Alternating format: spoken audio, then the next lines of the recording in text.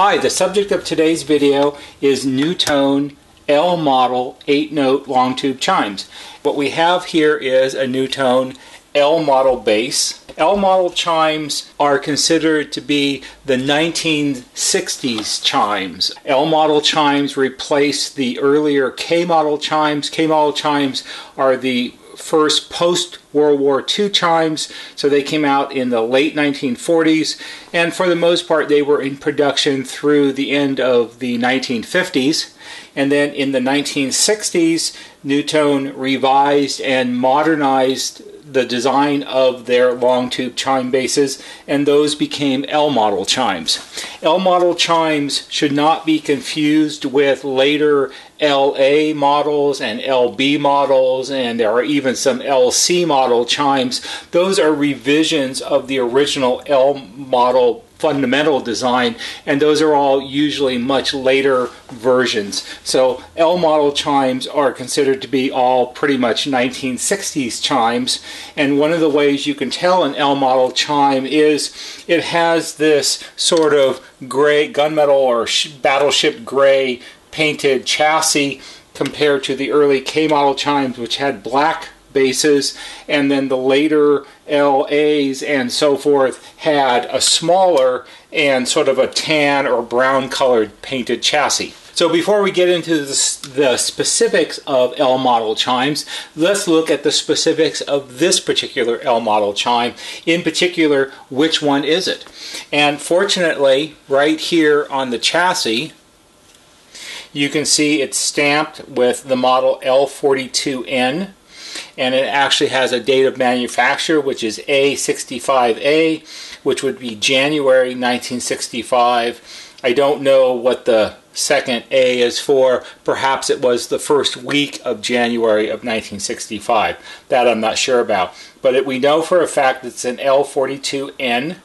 N usually refers to it having some change. N usually stood for, it meant that it was a new version of an existing model, and oftentimes it would either be some change in perhaps the base design, or more likely, in the case of a chime like this, maybe it was an update to the decorative cover, some style change or color change or something like that. Let's take a look and see what an L42N is exactly. So it just so happens that I actually happen to have a 1965 NuTone condensed full-line product catalog. It has this very attractive gal here on the front, and she's standing in front of what I would believe to be a house that's being remodeled, and she's holding this catalog. So it's kind of interesting because you have the picture of her holding the catalog with her on the catalog with another picture of her in the catalog and so forth. She's dressed in this really nice yellow outfit, and she's sort of rocking the Marlo Thomas That Girl style hat here. She's holding it down because it's probably windy on the construction site that day, and she doesn't want it to blow away. So this is a condensed full-line catalog. It has a variety of things in it. Here in the front, we have a selection of NuTone range hoods, and more range hoods because NuTone was really big into the range hood thing at the time. Still are, actually. And here we have bathroom ventilation fans and exterior mounted wall exhaust fans. And here we have bathroom heaters and heat vent lights and radiant bulb heaters. And as we go on, believe it or not, here we have central vacuum systems in 1965. And I'm pretty sure that she's going to get one of those installed because it looks like the kind of house that could use a central vacuum. So she's going to choose all of this stuff out of her catalog there, and she's going to create for herself what we used to call a whole house of NuTone, where you could buy all of these really popular accessories for your house, and they all came from NuTone, and they were all really high quality. So we have central vacuum. Here we have some unique intercom systems. Up here we have a Model 2071 stereo music intercom, and it's shown with the optional reel-to-reel tape player. And in 1965, the reel-to-reel tape player option cost $309, which was a lot of money in 1965. Down here we have a unique system that you can see.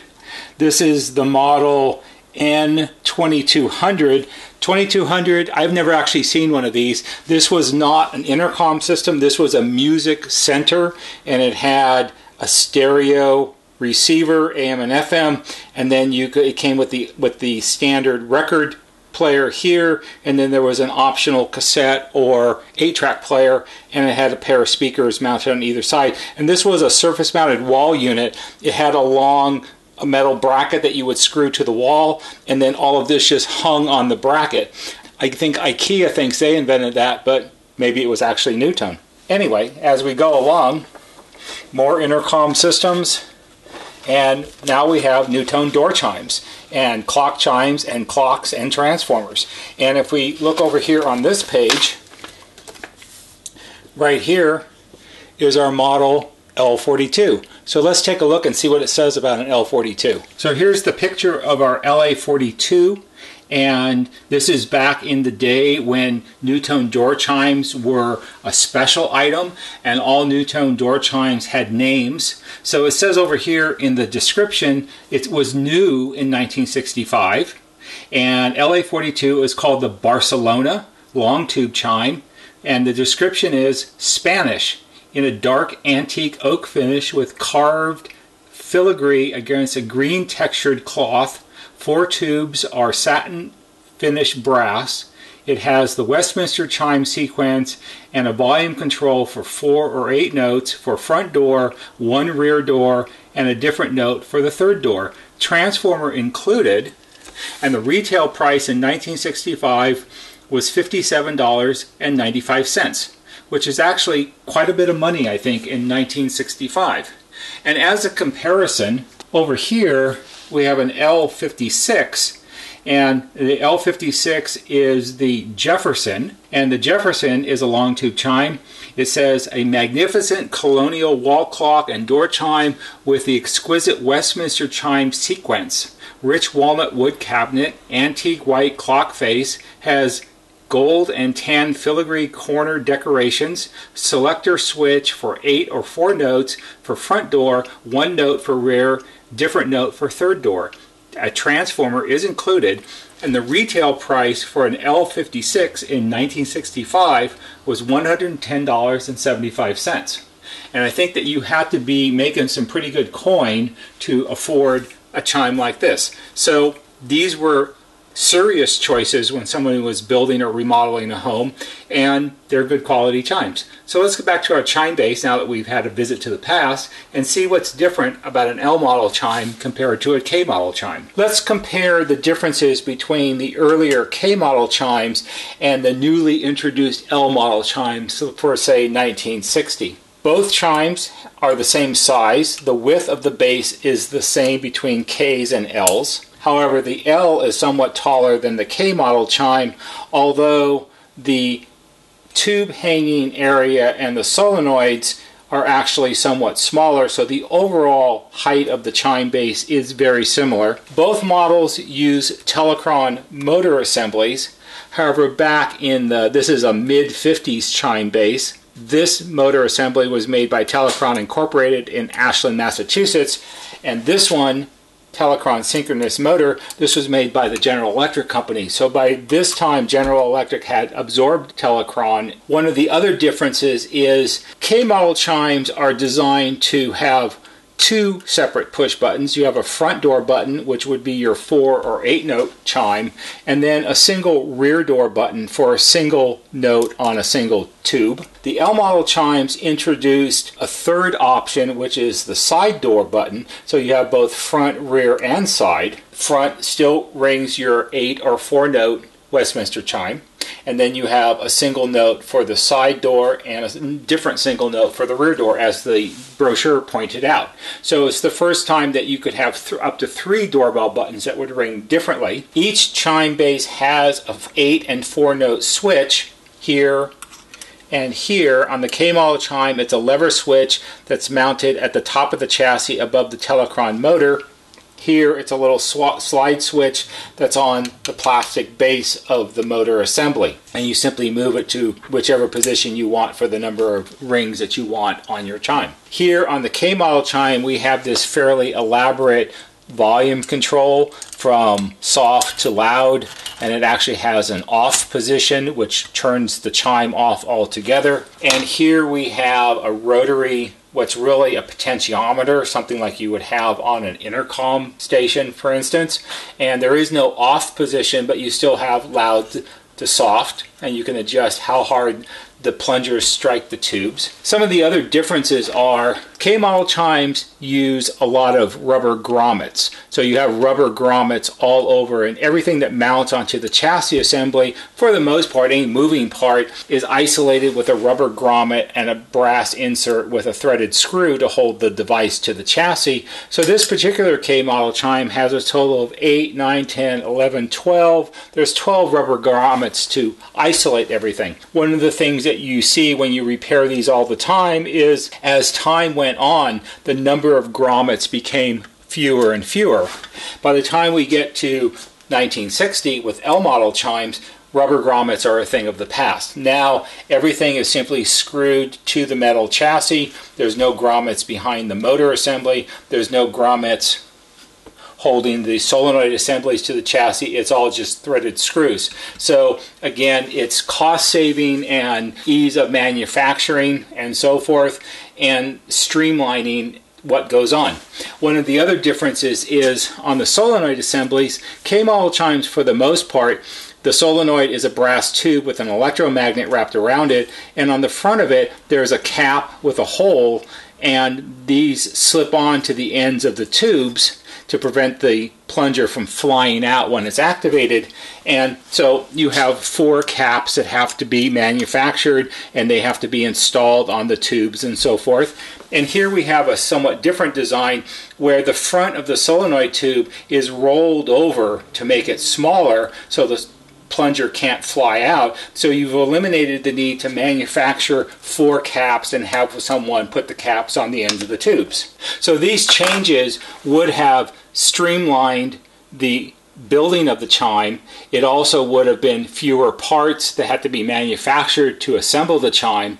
And then one of the other differences is, if we turn over the K Model Chime, K Model Chimes have a lot of individual wires that connect up the different parts of the chime to allow it to operate. So all of these wires, this would have been all hand assembled. Somebody would have sat there and had a tray of pre-cut red cloth wrapped wires, and their job would have been to solder it from here to here, and another one from here to this side, and so on and so on. And that's a fairly time-consuming process to do. The L Model Chimes did away with a lot of this individual wiring and went to a more streamlined, easier to manufacture design. K Model Chimes were more hand assembled. L Model Chimes are the very first chime that used a type of circuit board to replace and eliminate all of the hand individual wiring that was done on K Model Chimes. So L Model Chimes are the first and the original design where they use some type of circuit board to create the wiring that allows the chime to operate the way it does. And here we have this black circuit board here, and it has the different connections for your power and button wires here. The volume control is soldered onto pads on the board, and behind the motor, which you'll see in a minute, are the circuit traces that allow the motor to which turns the armature to make the proper connections to make the solenoids fire in the right order. These boards are some type of phenolic resin, probably. I don't think they're fiberglass. Phenolic resin is an early type of plastic, and it was popular. One of the things that I find interesting on here is down here it says NuTone, Cincinnati, Ohio, with the NuTone name with the big uppercase T, and this is the same sort of chime indication label that they used on all NuTone chimes going back to the 30s. It didn't change until much later on. One of the other changes on L Model Chimes has to do with the Telecron motor and motor assembly. L Model Chimes are the first chimes that the motor sits on a molded plastic base instead of having brass standoffs and machine screws and so forth. So this was probably much easier to assemble. The motor has also changed. It could be that it's a newer style of motor because Telecron was at that point owned by General Electric. So on K Model Chimes, most of them have the motor assembly is a Model B3, and on most L Model Chimes it's a Model H18. One of the other changes is K Model Chimes are 4 RPM motors. This one is 3.4 RPM, so it's a little bit slower. And I'm not sure whether that actually changes the pace at which the tubes are struck, or that's taken into account because of the new circuit board design, and you could make it ring at the same pace by designing the board a certain way. One of the other differences is K Model Chimes are all 20 volt chimes, and I think 20 volt transformers may have been falling out of favor, and L Model Chimes are the first NuTone chimes that are 16 volt chimes, which is considered to be a modern chime, and modern chimes that they make today are still 16 volt chimes. It sort of has become the standard. This would have used a NuTone, I think back in the day it would be a 301 or a 301N perhaps, and it's 16 volts at 30 watts. On L Model Chimes you still have your 4 solenoid assemblies, and as I pointed out earlier, gone are the brass end caps. Now we have a formed tube here and the opening in the end of the tube. You can see how it's sort of rolled over here to make the opening smaller so the plunger can't fall out of the front. The solenoid assemblies are actually somewhat smaller than K Model Chimes. The size of the solenoid assembly, it's not nearly as thick, and therefore the coil I don't believe is as large and therefore not as powerful, but you still have the rubber caps on the ends, and these are the styles that the springs go in first and then the plungers and then the cushion and the cap on the back. The springs on an L Model Chime are shorter springs than on a K Model Chime, but they are the same diameter and the pitch of the coils is the same. For all of the speed and ease of assembling a chime on a circuit board, you still have individual wires from each solenoid that have to be routed around and soldered onto their proper connections. Down here on this tab of the circuit board, this is the common tab, so one wire from each solenoid ends up being soldered on this point, and then over here on this tab there are 4 individual connection points, and the second wire from each solenoid gets soldered onto its appropriate tab, so when the chime operates it sends power to the right solenoid at the right time to ring the sequence properly. So the Telecron motor assembly is held in place with 4 screws, and these are machine screws. These are not particularly long. I was actually surprised when I took this one apart earlier to find that the screws are rather short in my opinion. I don't know whether that was common on all of them or perhaps it was something they changed later on. They certainly are shorter than the same type of screw that was used on the LAs and later chimes. So to take the Telecron motor assembly off the base, you loosen the 4 screws, and if you have big fingers you need something to sort of pull the screw up with, like that. And once it's loose you can lift the Telecron motor assembly off the base. And now we have a look at the circuit board. The circuit board area under the motor assembly, you can see these circular traces. This is actually would be considered to be a circuit board, and you have these silver traces. So for instance this one, which comes from the common screw, travels down here, and it's all of this area here and over in this area. And this one for the transformer, it goes down through the volume control assembly, because what you're doing with the volume control is adjusting the voltage to the solenoids to make them hit harder or softer. This is actually a 2-sided board. There are circuit traces on the other side also, so it jumps underneath and makes connections here.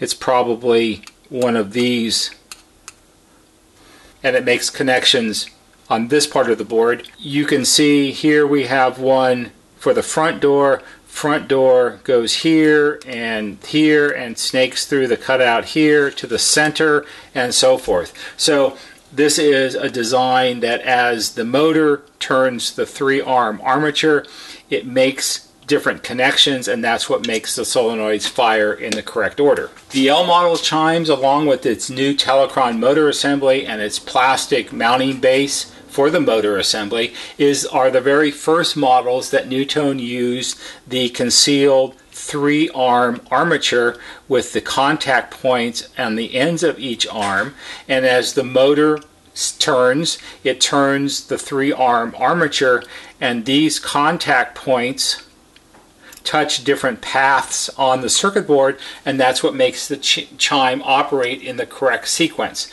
These contacts are larger than the later ones they use in the LA and later chimes. These also have a much more elegant little bump on them to make sure that they make a good contact. And although there are 4 contact points on each one, they are joined together down here, so each one of these counts as one contact point. And as you can see here, so you have this arm, and then you have one contact point here and one here with a little space in the middle, and then another one here and another one here with a space in the middle. And these have a really nice elegant design to them. You have the flat part here that comes up at an angle, and then it rolls over the top and then tucks back under on this side. So when this is placed against the circuit board will push down on both of this will push down onto the circuit board, so it makes sort of a friction connection, and it has a nice amount of bounce to it, and it's actually a much more elegant design than what they used later on. These are rarely a problem on these. These don't get broken unless someone does something to them. However, they will get dirty. You'll get carbon buildup at the point of contact on each one of these. And the easiest way to do this, as I've shown in other videos, is you can very carefully use a small pencil eraser to rub away the carbon, and then use an alcohol swab to just sort of clean it off. When you do that, you want to make sure that you support it underneath, either with a screwdriver, or I just use my finger, because you don't want to bend these. If you bend these out of shape, they won't make the proper contacts and the chime doesn't work correctly.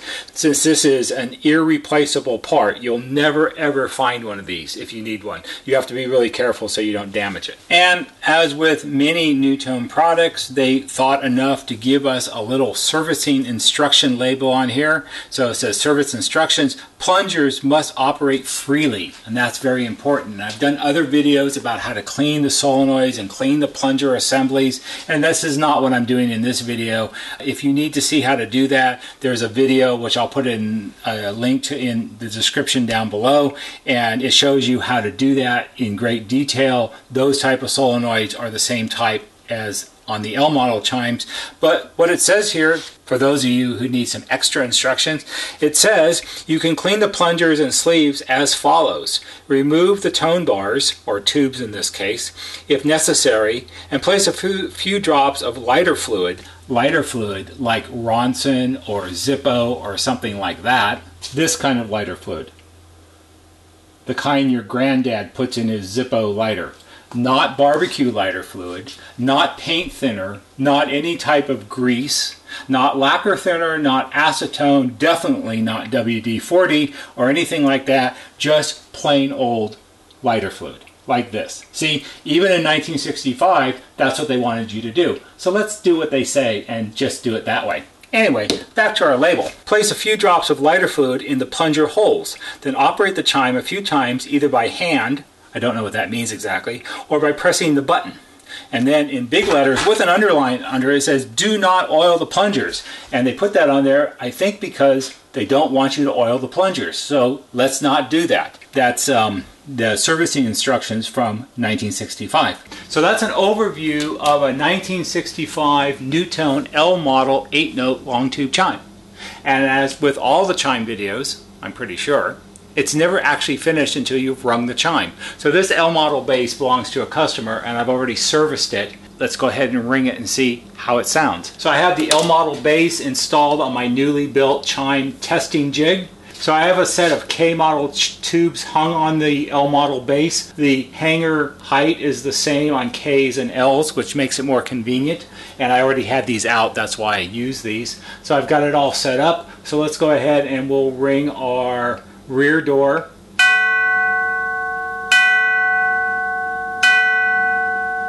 Sounds good, resonates nicely. Then we'll do our side door.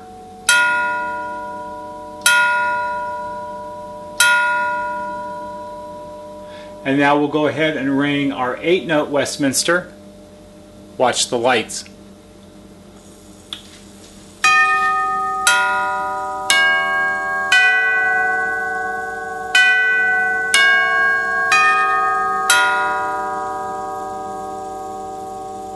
Sounds good to me. Let's go ahead and switch it over to 4 notes.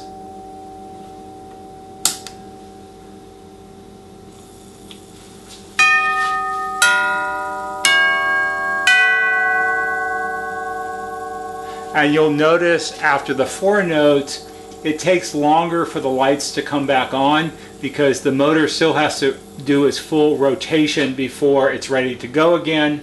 So one last time. 8 notes are the best.